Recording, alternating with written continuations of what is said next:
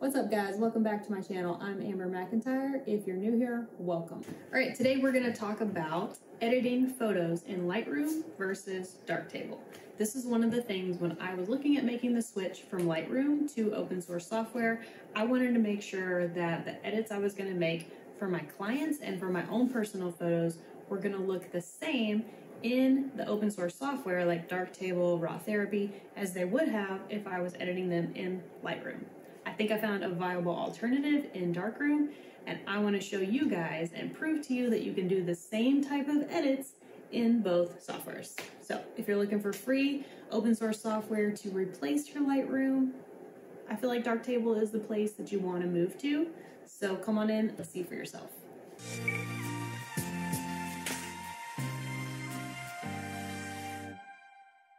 Today, we are going to be editing the same photo in Lightroom as we edit in Darktable. I'm going to let you guys be the judge of how these edits look at the end so you can decide for yourself if Darktable is a viable solution for replacing Lightroom. For me, totally worth it. Now, the edits may turn out a little bit differently because, disclaimer, these systems work a little differently. So when I do the edit in Darktable, I'm going to try to replicate what Lightroom does to your photos just out of the box when you upload them with just a couple clicks.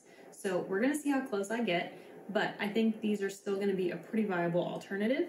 You're going to see photos at the end that are very similar, and some of you may even prefer the way they look in one software over another. I'm going to let you be the judge of that. So let's get started. See you in there. So over here on the left, I have Darktable pulled up. And I have my photo loaded. It's just a cute picture of two kids on Halloween. This is a raw photo, so there has not been anything done to this photo straight out of camera. It's just loaded into Darktable and it's ready to go. Over here on the right, I have the same exact raw photo pulled up in Lightroom. And the very first thing that I notice when I pull these photos up side by side is the difference in the way they look. Both photos are raw photos straight out of the camera, supposedly, and I have not done anything to them in this software. I'll scroll down here. My history in Lightroom just says that I have imported this photo, and my history stack over here in Darktable, these are all the things, these 6 things are what's needed to actually pull up a physical image in your software. So none of this is stuff that I've done, and none of it is stuff that I can change. Even if I hit compress history stack, it doesn't go away. So this is straight out of the camera, pulled straight into this software. This is straight out of the camera, pulled into this software.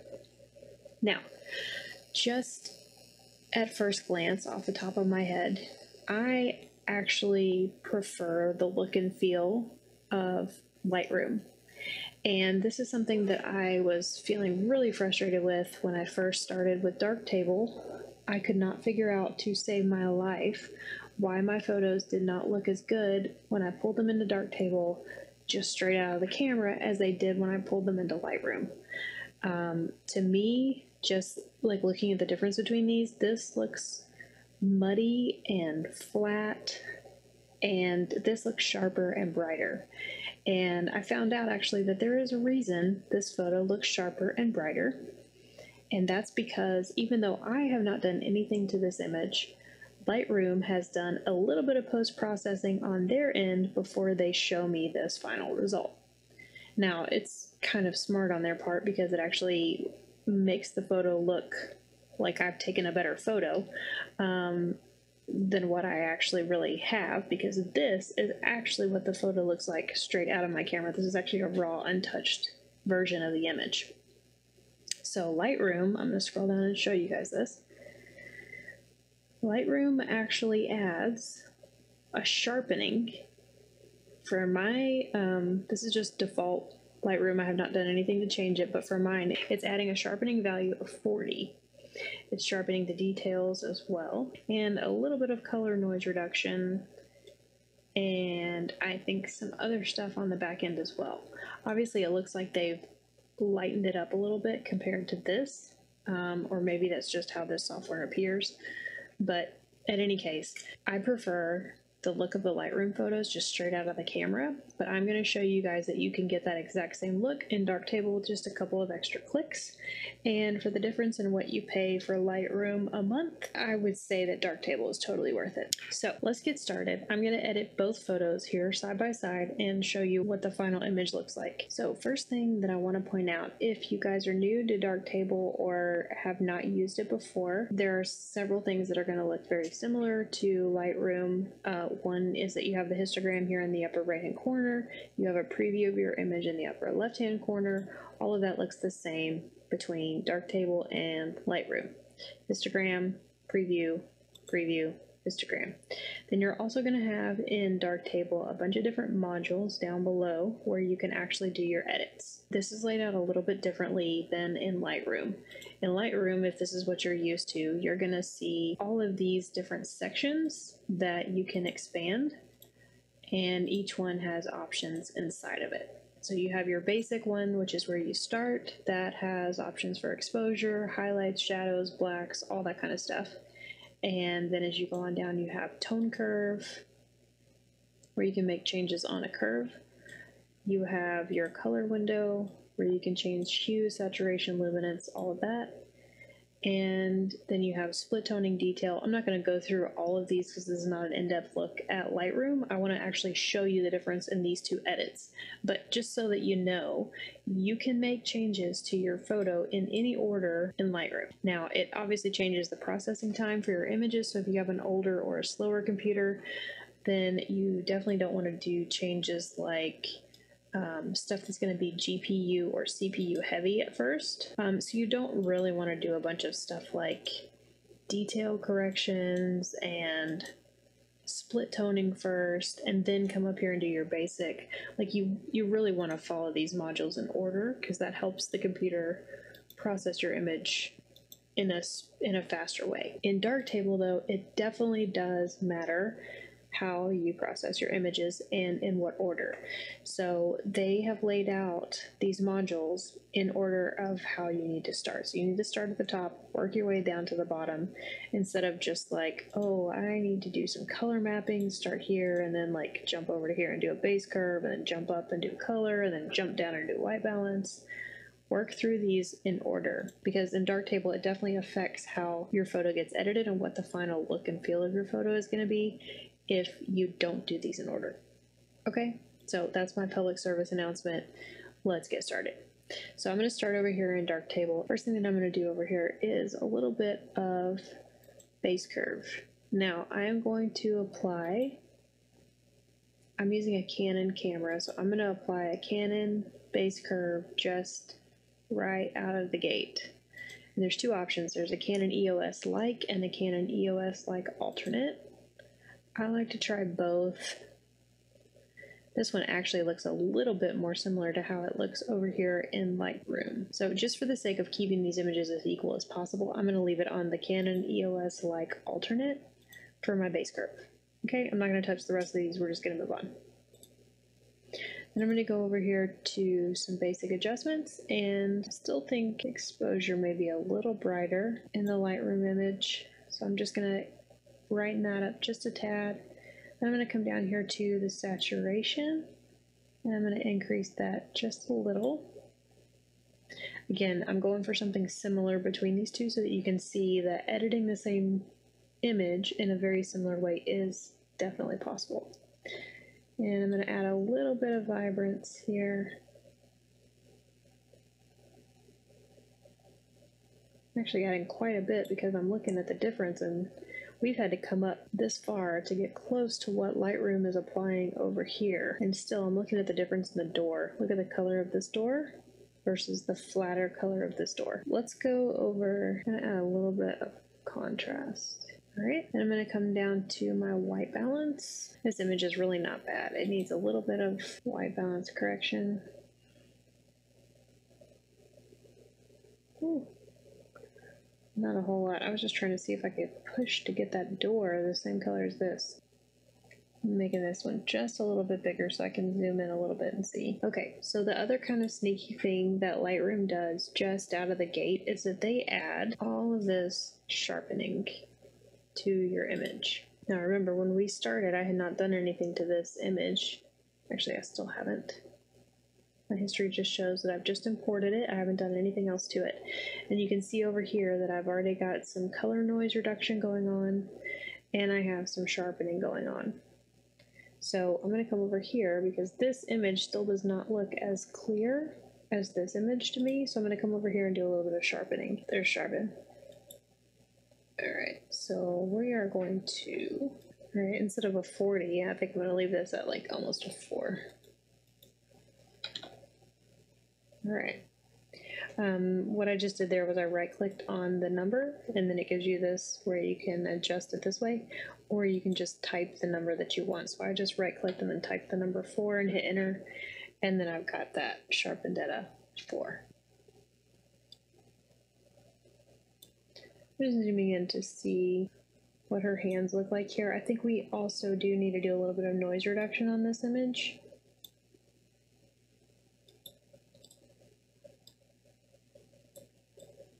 So here's her hand in Lightroom, and here is her hand in Darktable. So yeah, I can definitely see the difference. They've got some color noise reduction going on over here. There's no weird colors in her pants, and there are weird speckle noise reduction colors over here in her pants on this side. This isn't bad, it's not too different. I can tell that this image in Lightroom is still quite a bit sharper. So let's go back over here and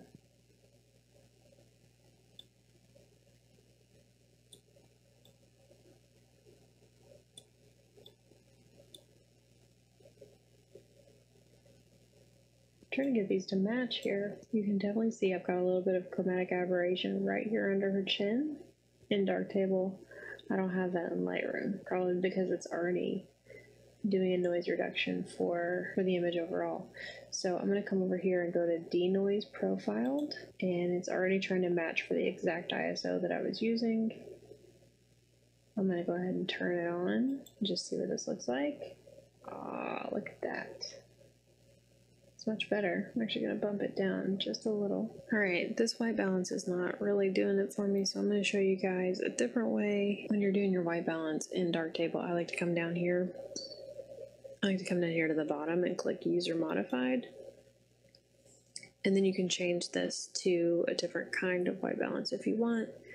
You can choose default it from the camera, camera neutral, spot balance, user modified. I'm not just going to keep reading these to you, but these are the different options you can do. I like to pick camera. I feel like that gets me fairly close. Or you can do spot, and then this one you can draw a little square, and it's going to adjust your white balance off of whatever shades or colors are in your square. So I could go for the brightest whites and pull from that. I'll do this and adjust for skin. That's actually not bad, I don't mind that. Alright, we're gonna leave it based off of her face. Close enough. I'm actually gonna decrease the contrast back down. Okay, and I'm gonna go now to color zones. There we go. And the thing that I like to do for color zones is there's a lot of options here, but you can actually click on color from the image. So let's say I want to work on their skin tone. So we'll give it like right there. It's going to give you a little bar over here that shows you where that color is located on this graph. So if I know I want to increase the saturation of my skin tones, I can come right here to the middle of this little circle, put it right in the middle of that bar and bump it up. So see how that increases like my oranges and all that kind of stuff. All those lovely colors. Now, when you're working with color zones, less is more. So let's see, I can find the skin tone color. I can come over here and put my little spot on the graph, and I can bump up the colors that are in that section. Now, let's say it's bumping my greens, and I don't want that. I can come over here, right here to the greens, and put another little dip here, and I can decrease the saturation of the color green, even though I have also increased the orange that's right beside it. Okay, you can make this curve wider if you need to. Let's work on this. Let's work on some skin tones here. I'm going to change, and instead of using color zones I'm going to use color correction. You definitely have a lot more control over the colors that appear in your image in Darktable than you do in Lightroom. And I'm going to show you why. So this is one section, just one section, where I can change the colors in my image based on the lightest parts of the image and the darkest parts of the image. So this little white dot is all that you start with, and you're going to kind of drag this down into a line, and it then gives you 2 points. You have a white point and a black point. The white point is going to be adjusting everything in your highlights, so the brightest parts of your image are going to turn whatever color you mouse over with the white dot. So if I bring the white dot down here to the purple, the lightest parts of my image turn purple. Same thing if I bring it over here to the blue. So less is more with these. You don't really want to go far. But when I'm looking at this image, it has kind of like a cool appearance to me. It's kind of a little blue. I want to warm it up a little bit and add a little bit of yellow orangey skin tone color. So the way that I do that is you look down here, find the blue. So this image looked blue to me to start with. So you find the blue and then go to whatever color is the opposite. So go to opposite corners of whatever you need. So if this image had a lot of green and I had taken it by the mountains and I wanted to tone the green down, I maybe would want to push it more towards the purple.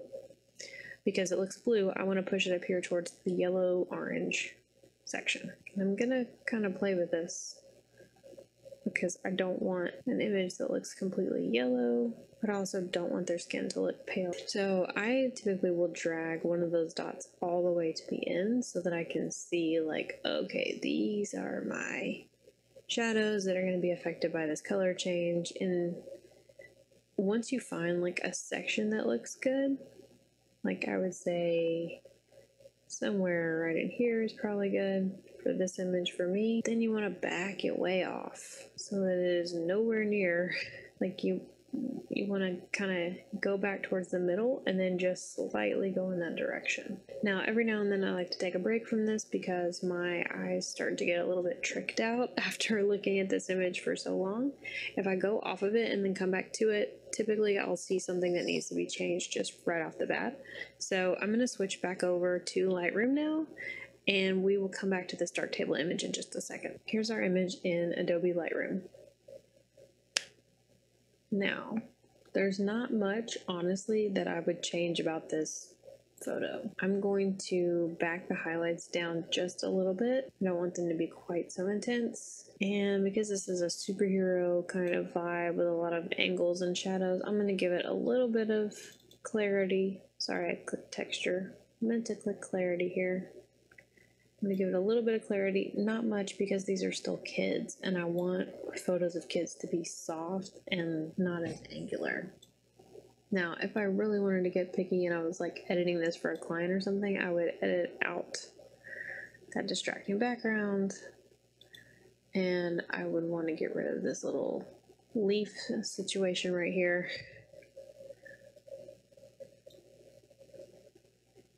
Because it's just kind of annoying me.